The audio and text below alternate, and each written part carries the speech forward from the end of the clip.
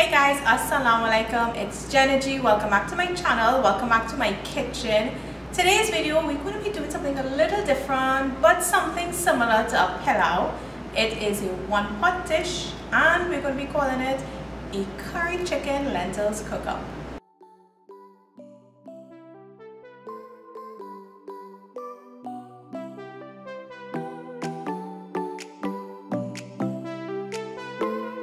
Just in case you guys were wondering what this is, well, like I said, it is similar to like a pilau, and I've even done the curry pilau, so it's something similar to that, but we're not going to be using coconut milk in it, we're not going to be using peas and carrots, so it's similar but slightly different. How I came about with this, well, sometimes I am finding myself in the kitchen, not sure what to cook, and just like everybody else, sometimes you just don't even feel like cooking. So I was thinking lentils, rice, chicken, but for some reason I was thinking curry. So I say, well, why not just put everything in one pot and cook it up? And that's exactly what we're going to be doing in this video. So these are all the ingredients that we will need for this dish. I'm going to be using chicken stock. Now for those of you who are wondering, chicken stock, you can make it at home. Unfortunately, I don't have a video on that just yet, but it's really simple. So if you're going to be using like chicken breasts for chicken paste, like I have a video up on that, or anything that you're using, and you find you have like leftover bones or something, I usually put it into a pot and put some seasoning in it, and you can put like carrots and onions and stuff like that, and just let it boil for a couple of hours, and you get a nice broth or stock that you can use in your foods. Of course, you can buy it in the supermarkets as well if you want to go that way.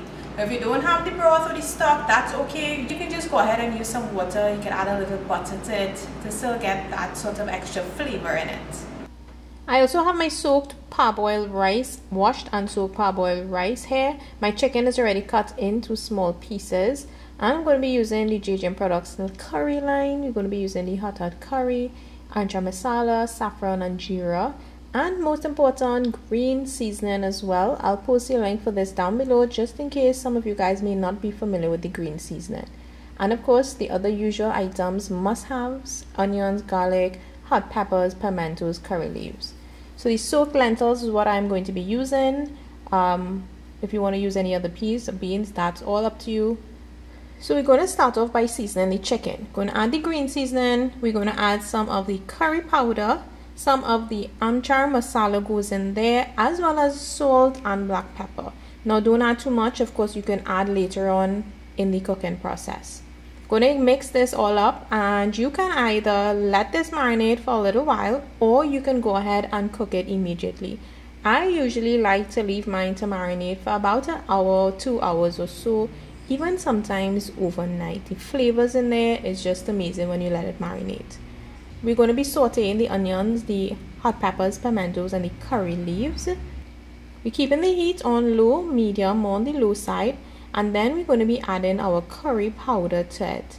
Now this step involves toasting the curry powder. So once it's added in there, we're just going to keep stirring it up. Make sure that heat is low. And we're just going to keep stirring it on for about 2 to 3 minutes or so. If it does start to stick or burn, just add a little water if necessary. Make sure it's toasted nicely. I'm going to be adding some more water to it now, and I'm just going to let this cook until it has that nice curry, thick curry paste that you're seeing there. And then we're going to be adding our seasoned chicken pieces to the pot. We're going to stir this up, make sure that those pieces are nicely coated with that curry paste. And we're just going to let this cook for about 5 to 10 minutes or so. What's going to happen, the meat usually springs its own water, so you want that liquid or that liquid from the meat to dry up first before you continue cooking. So once most of that liquid is gone, and just before it begins to stick to the pot there, we are going to be adding the lentils. Mix that in. Get it coated nicely with that curry as well, and we're going to be adding some liquid to the pot. Stir that all up, and then in goes that washed and soaked rice. Mix everything up nicely there. I'm going to be adding just a little bit of saffron. This is just optional actually. If you want a more yellow sort of curry, you can add some of the saffron powder to it. Once everything is all coated up nicely there, in goes the chicken stock and some water.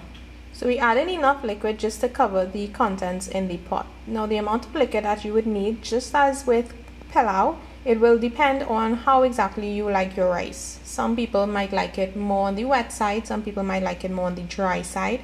So you can add a little water, keep stirring it from time to time, and add more if necessary, or until the rice is soft to your liking. So it can take 30, 35, 40 minutes. Again, it depends on how soft you want your rice. I like mine more on the soft side, so I'm going to be adding some more water to it. So while we have this up, let's work on that onion pepper chow. Now this is one of my favorite things, and it goes so well with curry dishes. So it's just basically sliced up onions, peppers, some shadow benny, and some garlic, lime juice, salt, and black pepper. So it's really delicious. If you've never tried it before, give this a try, especially with like your curries and your dal. Real good. So all you're really going to be doing is thinly slicing the onions up. You can use red onions as well if you would like, it's up to you. Once you have all the onions sliced, you're going to be slicing up that pepper too. So this is like a spicy condiment. And be careful with the pepper. I usually hold it with my hands, it doesn't really bother me, but be careful of course. You're going to be chopping up some shadow benny or culantro and some garlic as well. And once we have all the ingredients nicely chopped up, nicely sliced, all we're going to be doing is just adding it to a bowl, and then in goes lime juice. Now the lime juice is very important. It adds that, it makes it, ties in all the flavors. Salt goes in and black pepper goes in as well. Mix it all up, and yep, that's all your onion pepper chow is. So now let's check back on that curry cook up. Add in some chives, some celery goes in there, and this looks just about perfect for me. So this is what the curry chicken lentils cook up looks like, and of course that onion pepper chow, perfect combination. So like I said guys, this was just one of those things I say, well, I really do feel like putting up lentils, rice and chicken. I wanted something curry, everything in one pot, delicious. If you've tried it before, I know some of you guys are very adventurous and like to have fun in the kitchen like I do. So some of you guys probably would have tried it already. Again, something similar to the curry pilau. Have not tried it, try this one for sure. So like I always tell you guys, my videos are just fun for fun. I genuinely have fun in the kitchen, and it's all about sharing some of the dishes that I cook for myself and at home, showing you guys how to make them as well. Some of you guys might not like it, some might like it, but it's all good. It's just about having fun in the kitchen. Hope you guys enjoyed this video. If you did, be sure to give it a big thumbs up, and of course don't forget to share with all your friends and your family. As always guys, very much appreciated. Thanks for watching. I will see you guys in my next video.